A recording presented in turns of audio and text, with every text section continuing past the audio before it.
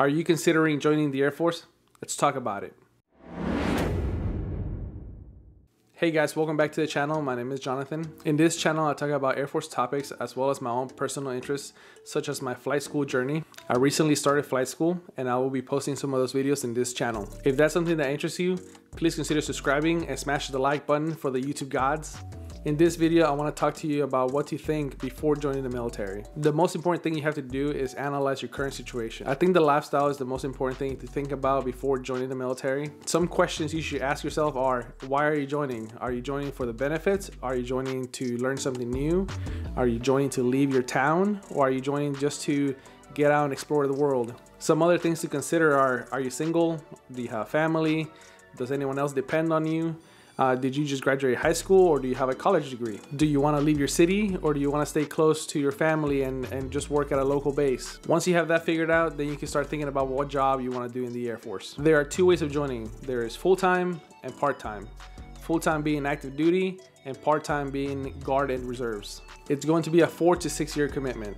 So answering those questions is important because it will affect your lifestyle for the next couple of years. Once you have those things figured out, you're a good starting point. If you choose to go active duty, you'll be leaving your house and you'll be going to some undetermined base, and you will be placed anywhere from close to your house to the other side of the world. In active duty, you will be full-time, always on call, 24/7 military.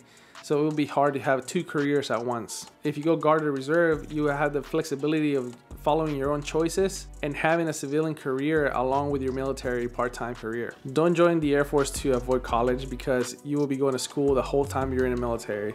You'll be going to boot camp, you'll be going to tech school, you will also learn different things about your job once you get to your base.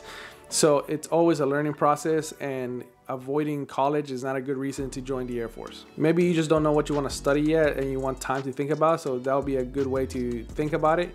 You can just use the 4 to 6 years to think about what you want to do once you get out of the military. The military has many benefits. It doesn't matter if you go active duty, reserve, or guard.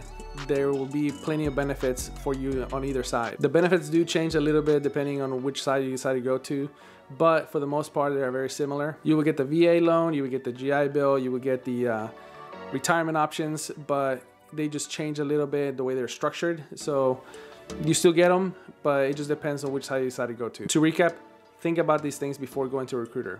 Before you go to a recruiter, you should be able to answer some of these questions and have an idea of where you want to be. If you don't answer any of these questions before you go to see a recruiter, you will end up in a situation where you do not want to be. You might end up having a job that you did not want to do, or you might end up having a lifestyle that you didn't think about. So do some research, think about those things, then study for the ASVAB, and then go see a recruiter. That's it for this video. If you got something out of it, hit the like button. If you want more videos like this, leave some questions in the comments below and consider subscribing. Well guys, until next time.